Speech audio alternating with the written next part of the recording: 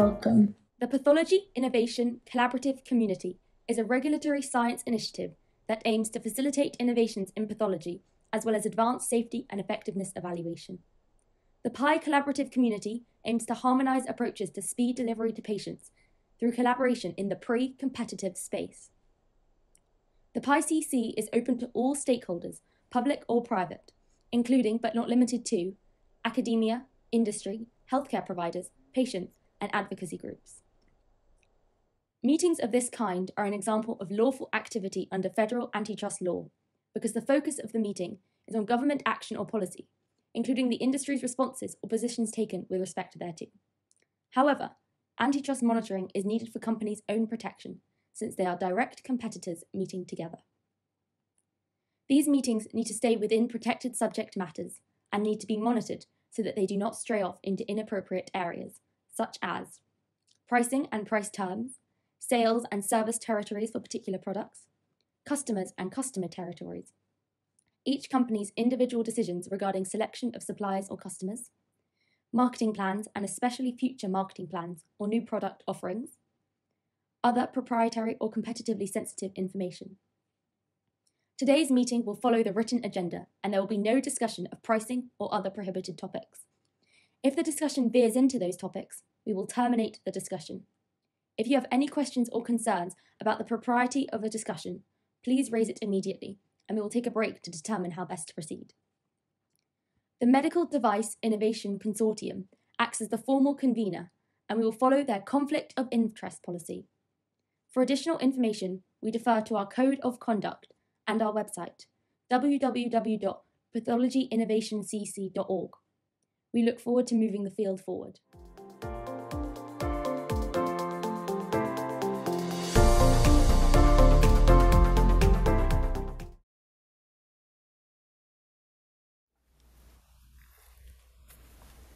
This looks great.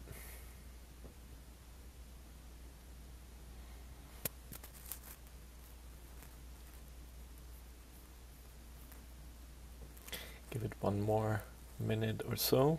I see that there's multiple people joining and coming in.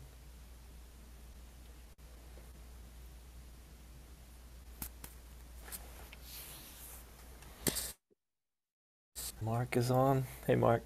Hey, how are you? Pretty good. Hi, Rob. This meeting is, in fact, Courtney is planning to cancel it, so. No one is going to cancel this meeting.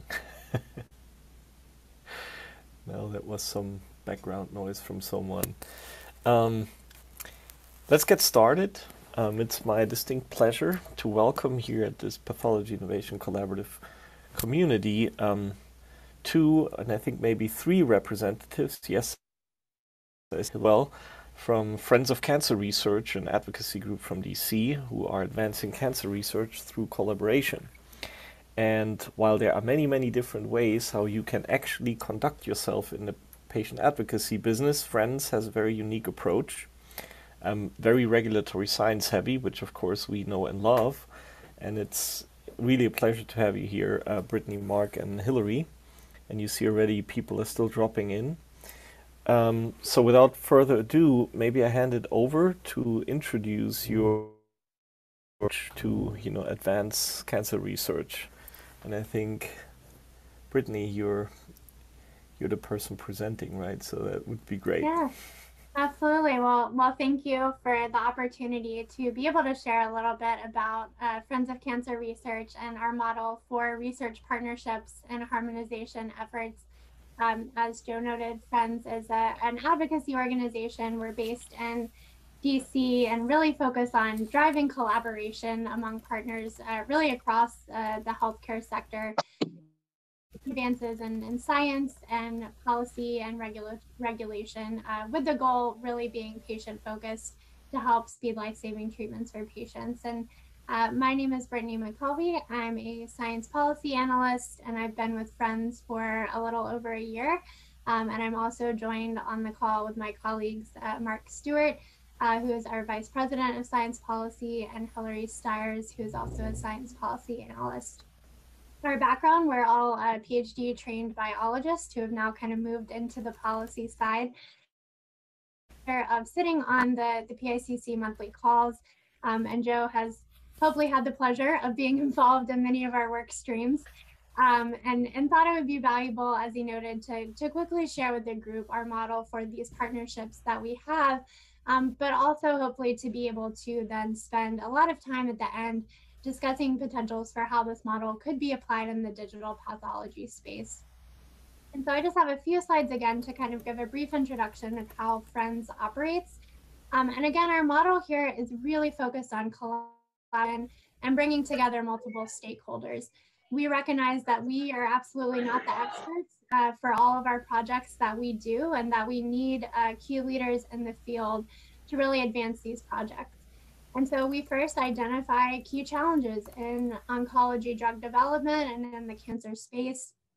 These can come from leaders in the field providing us with some challenges through FDA, patients, etc.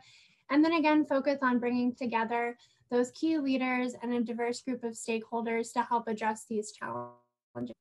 Our first goal is to simply conduct almost like a landscape assessment. So really trying to understand where the field is currently, where those challenges and issues are, but then also to really focus on proposing solutions.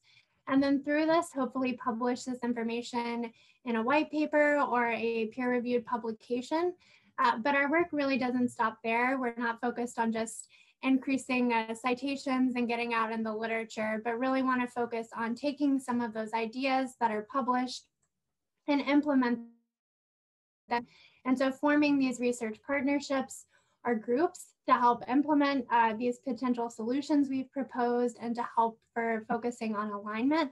And then using data that are produced in these research partnerships to help drive change. Specifically, we focus on from policy and a regulatory side, but also advancing science and patient care as well. And so today I just want to briefly walk through a couple of our research partnerships that use this model. Not at all to dive into the data from any of these projects, but to hopefully give a sense of how this model works. And as we continue to think about this and applying this in the digital pathology space. And so the first project I just want to briefly highlight is on our tumor mutation burden harmonization project, which has concluded for now. And this is focusing, as many of you probably are aware, on TMB, a biomarker that helps predict the likelihood a patient with cancer will benefit from IO therapies. And at the start of this project, there really was a lack of standardization for being able to calculate and TMB, which impacted its use as a biomarker and value for patients. And so with identification of this problem, Friends convened multiple stakeholders to help develop a unique research partnership, really focused on, again, aligning strategies. So first, reviewing the current methods, that kind of current landscape assessment for calculating and reporting, and then working towards creating a consensus solution for how best to standardize them. And this took place over multiple phases. Most of our projects are across multiple phases. And so here, just briefly summarized kind of the process that was used in the TMB harmonization project. So in our first phase, conducting an in silico analysis to help identify sources of variability between using a whole exome sequencing approach for identifying TMB versus the different targeted panels that were being used in the clinic to calculate TMB. This was with 11 different laboratories and using TCGA data. We then in phase 2 moved on with 16 different laboratories using cell lines that were derived from tumors and creating a reference standard using that whole exome sequencing approach and looking at variability of after alignment of the TMB scores from those targeted panels in the clinic to the reference standard. And so then lastly in phase 3, working to propose standards for actually defining clinical application of TMB, and importantly, developed a calibration tool that's publicly available to help promote reproducibility and comparability across assays. And so again, not wanting to go into the data today, but highlights the multi-phase approach that I just noted on the previous slide, using many different data sources, including TCGA, our cell lines, and tumor FFPE tissue, For this project, we did create a gold standard. I'll highlight another project where we're not necessarily creating a gold standard, but again, if that need arises, and this was through whole exome sequencing, to then be able to compare across different laboratories, panel-specific TMB assays. And you can see an example of some of the data output looking at 16 labs here on the graph on the right in comparison to the whole exome sequencing TMB gold standard. And so with a project like this, our output is we do publish in peer-reviewed literature, multiple manuscripts, including, again, those kind of overarching recommendations and principles, as well as the specific analyses that were conducted that I highlighted, as well as present at different conferences and public meetings. And we cannot do this with all of our partners, and this just shows and highlights the partners that are on these projects. We have involvement with many federal agencies. FDA is very much involved in our work, as well as NIH and NCI. We also have many different academic clinicians, pharmaceutical companies, and laboratories and partners in this project. And so then just to share one more example is our current project that we have ongoing that my colleague Hillary is running, looking at homologous recombination deficiency, or HRD, which is another very complex biomarker. And this biomarker is used to help identify patients that may benefit from PARP inhibitors or other DNA repair targeting drugs. And again, we identified, much like TMB, an issue with the way that HRD was being defined, measured, and reported across different assays and impacting patient care. Even maybe a little bit more complex than TMB, where at least TMB was all looking at mutations, where HRD could be looking at mutations, it could be looking at genomic scarring, it could be looking at loss of heterozygosity. There's lots of different components with HRD. And so again, established a unique partnership to help work on alignment strategies for all of the different ways that HRD was being measured, to help align and create some sense of consistency for determining HRD status to help benefit its use as a biomarker. And so again, this is a multi-phased approach. Our first phase, like I illustrated with the model, was really that type of landscape assessment and analysis. So under HRD was being determined, and to help propose a common language around the use of HRD. And this was published in March of this year in The Oncologist, a paper focused again on the concepts and definitions, but then moving towards actually looking at the data. And so we're currently in phase 2, which is really trying to understand the variability across these assays to then be able to identify opportunities for harmonization and then promote best practices. And so we're currently working with different diagnostic companies to help accomplish this goal. And then this will inform our phase 3, which is using these findings to really look at the clinical context and understand how this, the impact between HRD and clinical outcome, and help work with clinical efficacy. And so just a little bit more about where we are with phase 2, again, in that use of different data sources to help focus on alignment. Again, our phase 2 piece is really understanding the variability across assays. And so we have 2 pieces of this. First, again, an in silico piece that's using TCGA data. We have a common source where all the files are being stored through DNA Nexus that's de-identified the files and then shared all of the files with the diagnostic developers. Developers then run their own pipelines and analyses to then be able to give us the HR status calls. And then we work with an NCI statistical team to help run statistical analyses to compare and look at the variability and sources of variability between these different assays. And the stats team is working off analyses that were developed as part of an SAP that a multi-stakeholder group, including these developers, were a part of and aligned on before we started with this project. And then we also have a patient sample analysis, over 100 different ovarian cancer samples that are provided by University of Alabama at Birmingham. And then we have a central laboratory, Frederick National Laboratory, that's extracting DNA and RNA from all of these tissues and distributing them again to the diagnostic developers. The developers are running their assays, reporting back their HR status calls, and then again running analyses to understand the variability and potential sources of the variation. And so again, a very busy slide to show just how many partners we have involved in this project. Again, working closely with FDA, with many clinical partners, the diagnostic developers.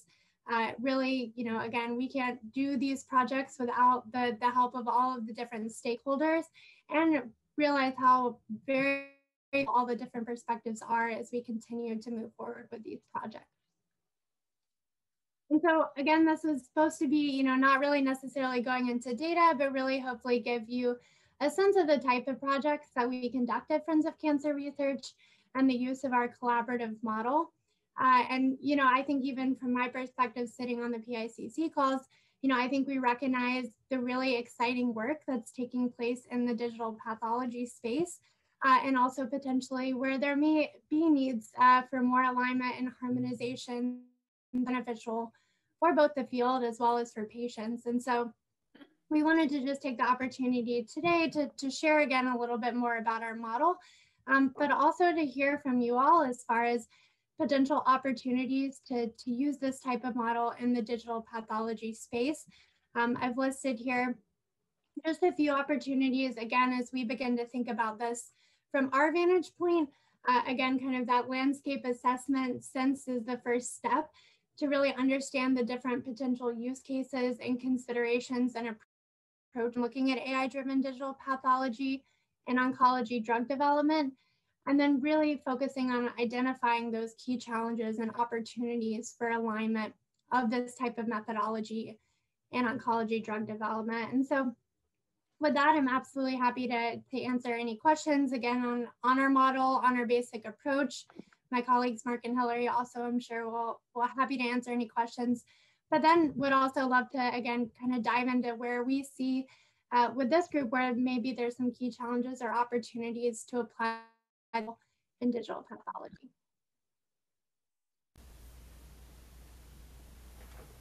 Of course, the virtual applause I sent here on behalf of everyone. This is really a phenomenal structure, and I would call it like cadence of steps that you have developed in these various harmonization projects. I was personally involved in some, so I can attest that those really work, and they have already resulted in several key peer-reviewed publications that I know HRD is. There's multiple on the TMB harmonization project, and I also know the circulating tumor DNA, which you're heavily involved, is of course something really meaningful. So I think before going to the topic that everyone here likes, which is digital path and AI, would you mind briefly first explaining some of the challenges? Because I think the understanding, I mean, of course there are many meetings and alignment between the various collaborators, but do you mind explaining what those key challenges in the initial stages are that may be helpful for the members of PICC to understand how to initiate something like this? Sure, and I'm happy to also let Mark jump in since he's been involved in these a little bit longer than I have. I mean, I think again, it's challenges with this type of model, and I think there's a lot of opportunities with this model. It's getting the right people at the table and making sure that you have all the relevant stakeholders that can provide various perspectives. We want to make sure that everyone who needs to be, and each project's different. So for example, with TMB, where we have this gold standard HRD, we don't have a gold standard. We're just trying to understand variability. So I think there's a piece of, once even the challenges are identified and thinking about those opportunities, really thinking about a research project that can help answer the questions that are needed in a way that's valuable, that's again involving everyone and not necessarily putting different pressures and pressure points where there don't need to be. I think that there can be challenges with bringing such a diverse group together, but usually more perspectives are always better than less perspectives. And we just have the fun of kind of combining all of those to make sure that we're moving in a way that's in the end beneficial to patients. Yeah, I would add along the same kind of vein, just making sure that we're really transparent about where our opportunities and challenges are, or pitfalls in the different analyses that we're performing. One of the criticisms or the conversations that we've had around one of our analysis for HRD is just the sample size. And so ensuring that when we're creating the statistical analysis plan and then we're having conversations with not only our internal stakeholders, but those outside when we're presenting it publicly, that we're really careful about, our findings and how we're doing that. But I think the three of us having scientific backgrounds has been really helpful in ensuring that we have that scientific integrity moving forward with the projects. Yeah, and just a few additional points. One, I think, like Brittany had mentioned, these projects are possible due to the willingness of different stakeholders, to come together in kind of a safe space. And often we're in this pre-competitive space, but people recognize the need and the value to really come together and tackle some of these challenges, because there's really truly a benefit for everyone.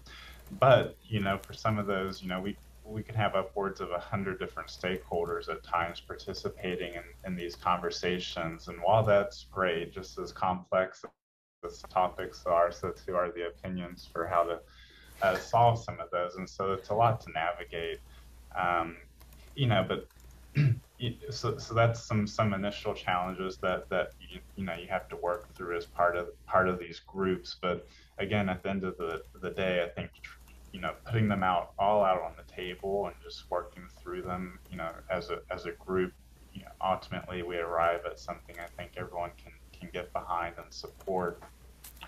The other thing is, just as Joe mentioned in this intro, the work that we do at Friends is really focused in the regulatory space, thinking about emerging new tools and technologies and data sources, and making sure that the regulatory framework's set up in a way to really leverage those to help support the development of new therapies and to benefit patients.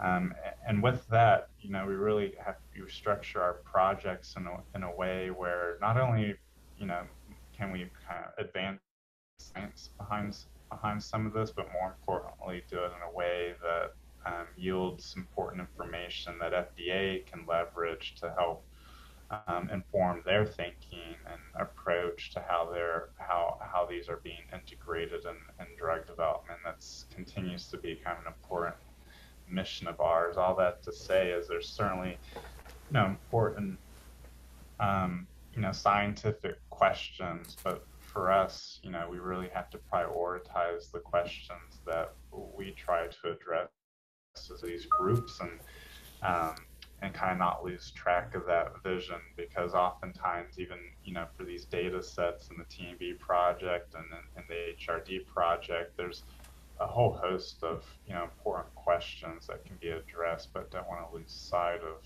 the overall goal and mission of the project. Well, I think this is very helpful, and I know Brittany, Mark, Hillary, you've been in several of our PIcc meetings, and one of the is how to unlock the potential of digital pathology with or without AI. That by itself is already a big question.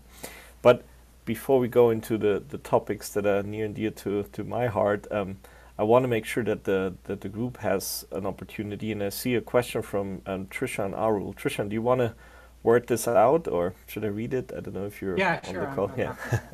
Thank you for joining. Yeah, no problem. I was curious about commercial company conflicts, and I've seen this before, and I've been in tech space for a long time before this, with standard settings for USB standards, 5G standards, where certain companies like Qualcomm would have patents in the space or have been offering products, and obviously it's to their incentive to get the standard set along the lines of what they've already put out in the market. So similar in your HRD example, if you already have an assay in place that you're using and selling, you have a different incentive than the rest of the group potentially. And I'm wondering if you've seen that conflict, and if so, how you've been able to manage through that. Start with a few thoughts, and Hillary and Brittany chime in. It's interesting. It is a scenario that we've had to work through even in our TMB project and HRD project, and that a lot of the participants may have diagnostic tests that are in quite different stages of development. It was not as much of an issue in TMB when we launched that project. At that time, there actually weren't any, approved companion diagnostics at the time, and it's obviously a lot easier to work in that space and for companies to be a bit more willing to take an introspective look and think about, things that they might be able to modify now that can help them in the long run once they, do get FDA approval and that companion diagnostic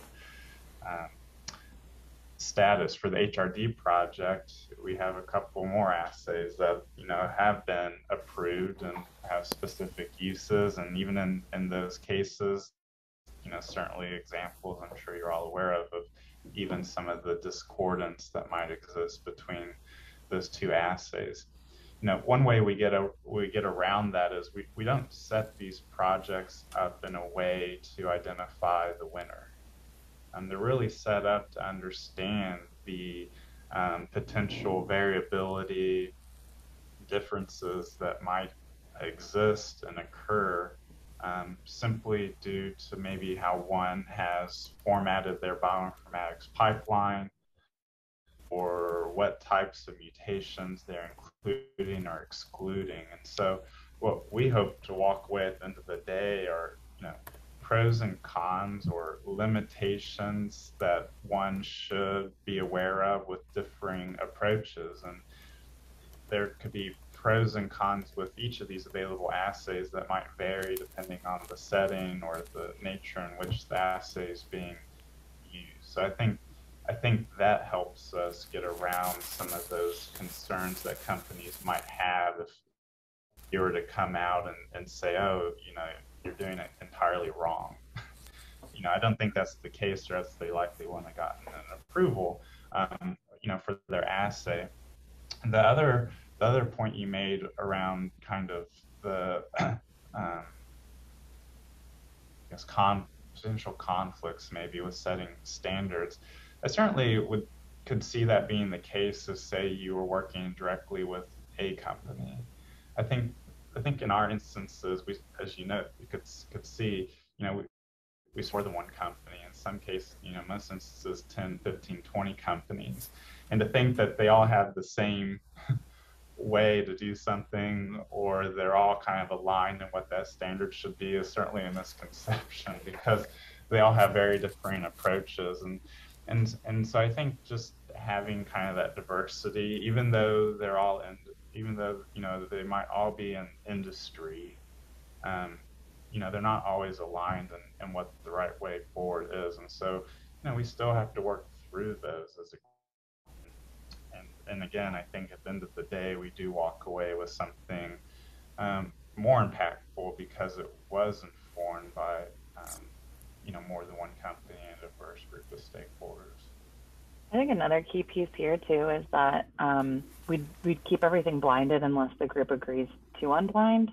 And so, the goal is not to Mark's point, highlight who's the quote unquote best or what the standard should be, just a general understanding. And so that kind of being able to be anonymous is, I think, a very helpful thing.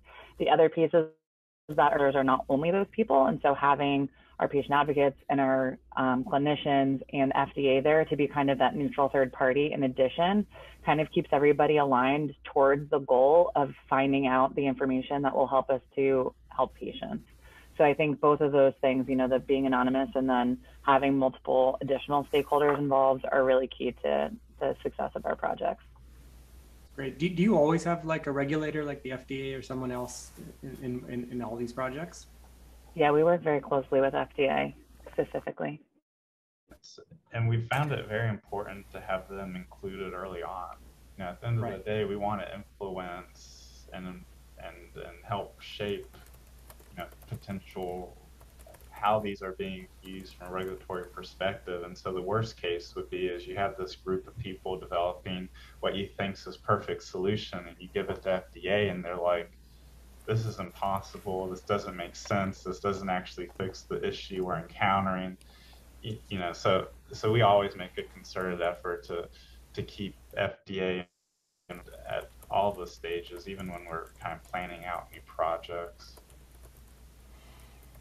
Great. Well, and in fact, FDA is on the call, so we can can definitely draw from these synergies. Maybe one thing that is somewhat shared across the various Friends projects is that it's always emerging technologies, I think, with proven abilities, but not quite, let's call it, fully implemented in clinical practice. Now that we said FDA, Brandon Gallis is showing up. What a coincidence.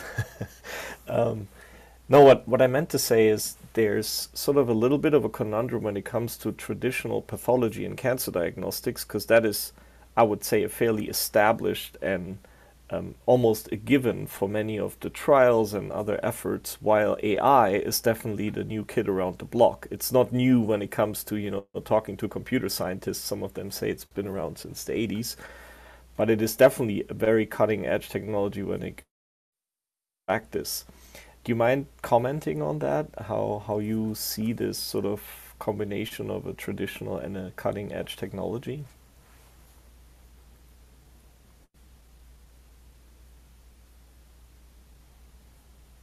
Yes, in what way? I guess, are you thinking about it in terms of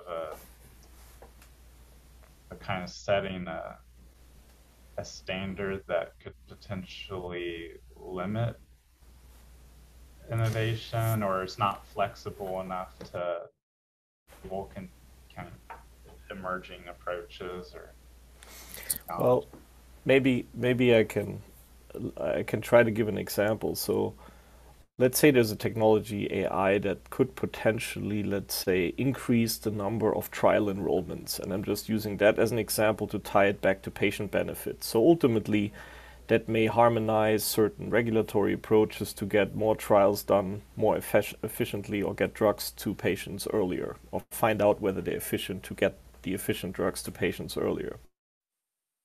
Definitely the enrollment criterion that a patient should have cancer to be enrolled in that trial. That's currently taken as a given, but it relies on largely single or dual pathology review, depending on the trial design. But there's certainly variability in the way that cancer is diagnosed, which is a professional opinion rendered after review of a slide. Now, whether eventually digital pathology combined with AI can reduce or limit the variability that hasn't been addressed in the field. But it is a combination. It's not like HRD, which is cannot currently be accomplished. So the aim of this project that you're calling the HRD harmonization project is trying to find the criteria, harmonize that to improve the quality of that call. That's an innovation technology that doesn't have a precedent. But when it comes to cancer diagnostics, there is a precedent, which is this traditional modality right here using the light microscope. I see certain challenges with that because it's touching upon the very core, i.e. the cancer diagnosis. That's almost like not the innovation moving forward. It's almost going back and saying, is there variability as a first step, and then say, can we reduce that or can we limit it? And I'm at least not aware, you may have done other projects that I'm not aware of where you have tackled a problem like that, but this is touching the very diagnosis of cancer, right? So, well, I think one of the key points is to understand the language. So when you talk about diagnosis, is it, a specific technology to focus on IHC? Are you looking at just general morphology and that kind of thing? Because I think understanding the specific use case will help to then drive how those decisions are made. So I would say that's one thing. And then, because I think that the narrow scope of something like HRD allows us to dive in. Yes, as we mentioned, there's an approval already there. So it is a little bit of a retrospective. I think the challenge in digital pathology is that it is something that's around for a lot longer. And so, things like what is truth? Is that, a pathologist saying it, or is it something from an algorithm? Those types of conversations don't necessarily come up in other use cases. But I think it's a narrowing that would have to happen before we can start to understand exactly what those challenges might be. I don't know if Mark or Brittany have other thoughts. And I think that's where, again, we look to groups like this to understand where are those use cases, where should we be narrowing, and that conversations like these are so helpful. Yeah, I mean, the TMB and the HRD project are obviously specific to, a specific biomarker, but if you look at a high level, it outlines kind of an approach for harmonizing, complex biomarkers generally. And I would like to think helps highlight kind of a framework that could be embedded within our typical processes, even at, as that can help drive towards greater harmonization from the onset. And again, we use these projects not only to advance the science around, these specific topics, but how could they inform future policy as well. And so taking that higher level view and not to, I guess, repeat what everyone's just said, but, for digital pathology, I think similar to our other approaches, really, starting out with this landscape assessment, understanding what some of those opportunities and challenges are with this technology, but then when it comes to some type of collaborative project, harmonization effort, you really got to dive into a specific use case. Ideally, that use case, while again it's specific, hopefully there's some generalizable components that could be extrapolated to other use cases within digital pathology, for instance.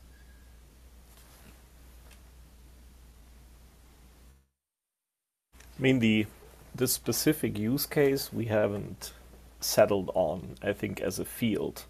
If you ask individual developers, and I can't speak for all, but certain groups like breast or prostate, they go by cancer type. Others go by the general mantra of we want to read something out of a slide using AI that a human cannot do as quick or as efficiently, or something that's not possible at all. For example, response to a certain therapy. And numerous other, maybe some companies work on prediction of TMB from H&E slides, and others may want to, extrapolate HRD. I know that field is currently exploding, so settling on a single use case may be probably the biggest challenge to get so many collaborators focus on one single topic, because the group that works on a breast algorithm, as soon as we jump to lung, will say, oh, that's of no interest to us, etc. But the messages that you derive, for example, from the TMB or from the circulating tumor DNA, those are definitely the abstract, or the meta level is definitely helpful and to see. But I don't feel confident mentioning one single use case right now as the one that we should discuss. But I leave it open to the group to chime in. And maybe one way to even approach it is thinking about it from what those key questions or challenges are, and then from those prioritizing what we think potentially what an overarching challenge is, or what a near-term challenge is that, if only we could kind of work through this, it could open the doors for other things. And then if you can identify that, then it's, well, what's the use case that can help one try and work through that question or develop some solutions. I often think about it. I think it was, actually I saw it here, when Roberto Salgado and Brandon were talking about the cancer and TILS project. I think, that's an interesting case study that, I can envision some components that are informative, for other areas in terms of, how one can go about establishing kind of a reference standard, and then what the uses of that reference standard could be from a developmental standpoint, but more importantly, how those could be used when submitting, an application to FDA, for instance, and having kind of confidence in the product itself. I fully agree. I think Brandon is on the call. Maybe he can comment. It would certainly be very novel to focus on a morphologic biomarker and treat it almost like rinse and repeat, like some of your NGS-based approaches, but to really put a morphologic account-based and aroma count-based morphologic biomarker through the same, rubric like an NGS or a multi-gene signature. It would be just an interesting scientific approach, but I don't know if Brandon or Kate want to chime in on this. I do apologize. I got stuck and only arrived late. But what I heard Mark just talking about is the example study that I'm doing in the TILS space and microscopy space for how to utilize pathologists as the reference standard. So I'm still trying to figure out the current, I guess you guys talked about use cases and how to choose which ones are the best ones. With that issue, I'm trying to find where my next funding is coming from to support research assistance and things like that. And so when I'm writing my next grant, I start thinking how to from that project to my next one. And currently I've done a lot of diagnostics that are binary decisions. Is there a tumor or not? And is this a disease patient or not? Because of the data type, that the task that's involved is a binary task. The current work is on TILS, which is a quantitative measurement. And that is because I wanted to move from the statistical analysis methods and the sourcing and the designs and the data collection related to that binary diagnostic task. And I wanted to move into quantitative measurements, right? Still coming from the pathologist, that's kind of my niche, that's my home. But when I think of the next step, then on my radar is marks on images and segmentations. And actually, my colleague here is basically focused on methods to assess segmentation methods or any kind of segmentation method, so that we can have a regulatory assessment paradigm for that kind of data. And so I know I've looked at the slides, and whole genome assessment is kind of featured there. That's definitely a space that I have not gotten into. And I know we do have some coverage in that area in research with especially the precision FDA kind of efforts. And hopefully you have the right people that would I saw on the slide too, the FDA was in that long list of collaborators. But so I think that's just to highlight, it's what kind of data is being collected, whether it's the acquisition data or the decision-making data. How can we put a nice paradigm around that? And obviously, the more we can do that in a consensus space for other people that from following that paradigm, that's kind of the progression to different projects that I kind of follow. So I hope that wasn't too long a digression, or maybe that it was actually helpful. But I'm trying to get caught up in this specific meeting, sorry. I mean, a morphologic biomarker has so far, at least to my knowledge, never been approved by the FDA. So that would be definitely cutting edge. And of whether other examples, let's say mitotic figures or certain differentiation is a better example, but TILs comes to mind because, you know, what Brandon has demonstrated and published on is, you know, the approach to gather the ground truth and the, you know, multi-reader, multi-assessment statistical framework for it. So that hasn't been done for other morphologic biomarkers. So I think that that's definitely one of the use cases that So, you know. Joe, I gotta say, morphological biomarker is not a biomarker. What numeric thing that you get? Is it a density? Is it a count? Is it, you know, a spatial extent, a size? You know, morphological biomarker is a concept, but it's not it's not data yet, right?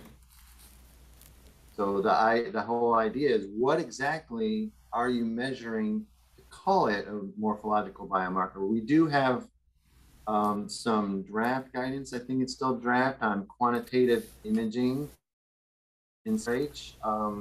I'll work to get the link put into the chat here, but it's the idea of that. What is the imaging? What is the value, the imaging value, the number that you're getting from this morphological biomarker? And that's what set the stage for how do you collect that data and how do you analyze that data. It's all about data types.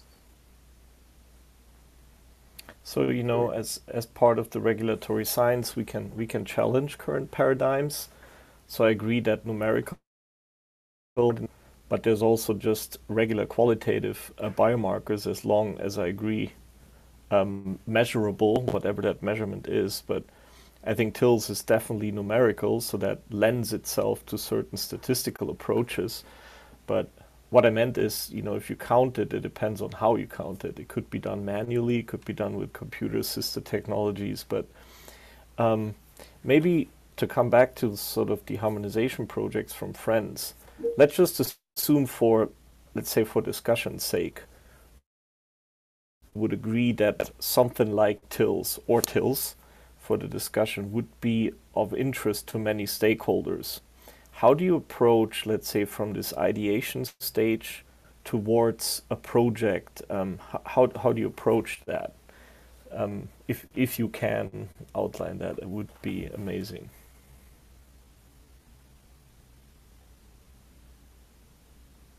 Was that me or friends? Friends, I think, or you. I mean, the asks for input, then more people listen. Maybe we can even combine that, but I mean, it definitely takes time in the space, right? Where you are understanding the problem and you're talking with colleagues and collaborators, and people are throwing ideas against the wall, and the ones that get the most eyebrows raised and the ones that get people raising their hand to participate, and the ones that actually start doing work, that's obviously where how you establish that direction. Just as my quick answer. It's a composite. I think it's somewhat difficult. You kind of know when you know, but having said that, you know, I think there's some approaches we use. I think one, not to state the obvious, I think the value of a collaborative project is that you're tackling a question that not one entity could just solve themselves. Otherwise, there's not really a point in it. So I think finding a challenge where everyone recognizes that the only way forward is by working together is one key step.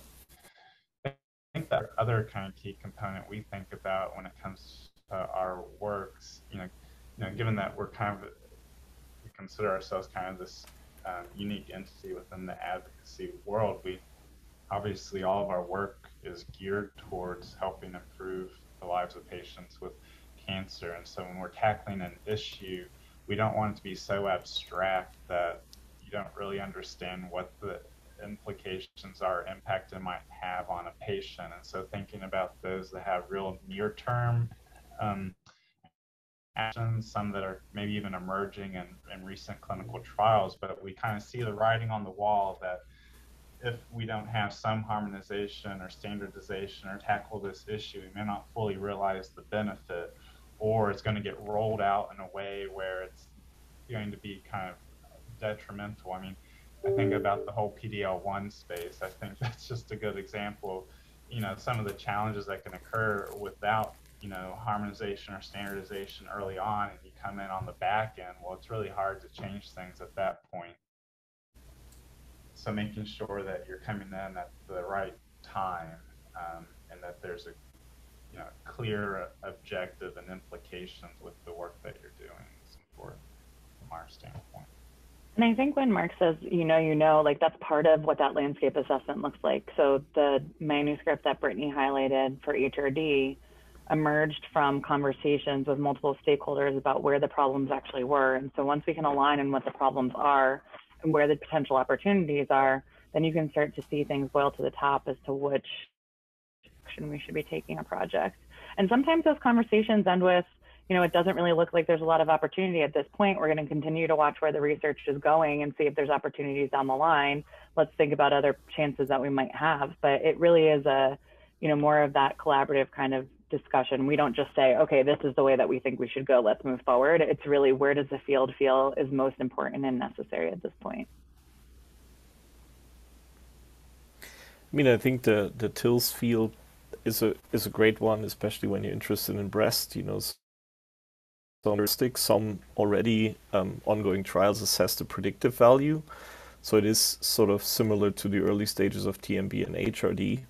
I think the issue or the tricky part is that if you consider it a diagnostic biomarker, the analytic modalities of measuring it haven't been concretely defined in a definitive way. I think there are definitely papers out there, but there's definitely no harmonization yet.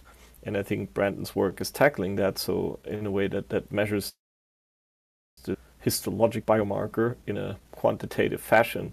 How or when to apply this remains to be determined, I think. I don't know if that's an accurate reflection. I'm not, a TILS researcher, but I think that's sort of the state that at least a pathologist knows where that field is heading.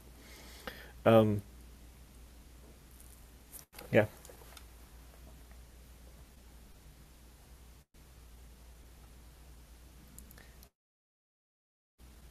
Other questions about the approach? And it doesn't have to be TILS. That's just a concrete topic that may be a bit easier.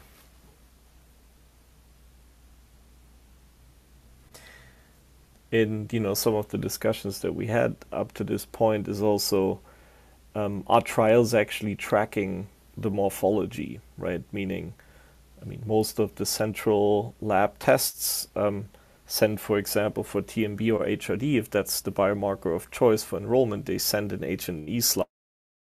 Central reference lab scan those slides and they're available, for example, to derive secondary endpoints, right? A lot of AI companies are very interested in those H&E slides because instead of, deriving TMB scores, which is a very expensive test, to then predict something, and you may call that an enrollment criterion. I know that a lot of AI companies are looking into can't we just predict response from the H&E slide? Have you considered some of these, let's call it more cutting edge and more issues, or is that all sort of future or science fiction? I'd be lying if we didn't already have a few use cases that are in mind, but they're just ideas at this point, and don't want to sway people in one way or in one direction or another. But maybe based on what you just said, so one challenge might be having access to a diverse representative set of slides, for instance, to train your algorithm on to perform some function. So that's a challenge. A specific use case one might be able to tackle with that challenge in mind is well, obviously there's a lot of interest in, say, a lung panel, for instance, that you could pre-screen patients with lung cancer to understand who would benefit from genomic testing, for instance, particularly if your drugs target a biomarker. maybe less than 1% of patients who even have that. If there was a way you could implement some type of screening to say this patient is highly likely to have this marker, and therefore you're enriching your patients that you're funneling in to get genomic screening, for instance, or avoiding, certain tests that, likely aren't going to result in anything for that patient. That could be a use case. So you could bring together a group of pharmaceutical companies to think through, well, what does that infrastructure need to look like? Is there some repository or database that one could use to where you drop these in that then are available to developers to develop such an assay? Another one's in this HER2 low status space.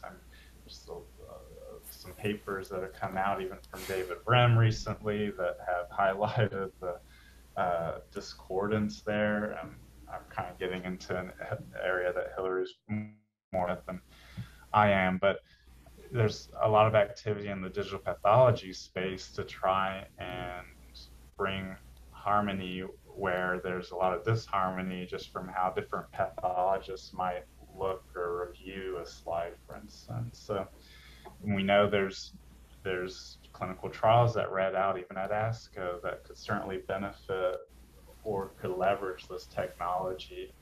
And so that could certainly be an emerging area in a specific use case, for example, on highlighting the value of these, but then addressing and how it could help address some challenges that are occurring with how things are done, and how this new technology could help alleviate some of that. And it opens the door for other things. Obviously it kind of changes the potential workflow, and people often don't like that when your workflow changes. And so you could work through some of that as well. But I mean, those are just two that come to top of mind. I like the idea of the HER2 low, because that's definitely one of those, again, biomarkers or biomarker subgroup that affects a lot of patients. I mean, the HER2 low subgroup providing additional, it's a specific therapy, of course, that's identified now, but it's a large subgroup that would benefit from this particular, or let's say from the limitation of the variability of identifying that subgroup. Yeah, I mean, and it has implications. I mean, patients not being offered a drug that could potentially benefit them simply due to how one pathologist happened to have read their slide. So having, not to say that you need to remove the pathologist, but it doesn't ever hurt to have kind of a built-in second opinion. The digital pathology could be the second opinion that's been, reviewed by the pathologist, for instance, to confirm. Well, I think that's definitely a great topic. Other final comments as we approach the top of the hour? Brandon? I'll just throw it out because Mark's conversation made me start thinking of the other use cases and, impact and ubiquity of a biomarker is the mitotic figure counting biomarker, because I think it's part of assessing all cancers, and I'm the mathematician in the group, but I feel like I've seen that as a biomarker that really touches on a lot of cancers, and quantitating that better. And that's what I think I'm hearing from Mark too on that HER2 is it's really about quantitating it better so that we can have better thresholds for patient management decisions. And so I just wanted to throw mitotic figure counting in there because density that I'm working on is the data looks a lot like the mitotic figure counting, but mitotic figure counting then is also discrete data. It counts. And it's got a little different to it, but the methodology and the paradigms for truthing is all still, I think, would benefit from better methodology there. Awesome. With that, after covering, I think, topics from TMB, HRD, PD-L1, HER2 low, TILs all the way to mitotic figures, I wanted to give a big thanks to Brittany, Mark, and Hillary from Friends of Cancer Research, and thanks a lot. We will distribute this on our usual pathway. Hopefully be able to join with a very concrete idea, and hope to continue to have support from friends. Great. Thank you very much, and thank everyone for joining. Thank you.